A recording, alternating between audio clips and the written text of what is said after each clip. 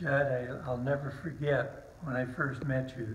Of course, I was in East Lansing, Michigan, and we were opening the Michigan Athletic Club, and about 25 years ago. And I knew you were a basketball legend, and you're actually a god in East Lansing.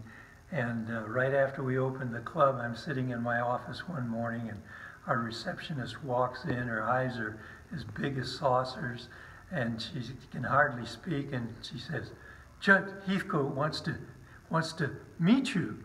And all of a sudden, you came barreling through the door, pointing at me, "Handball wants you."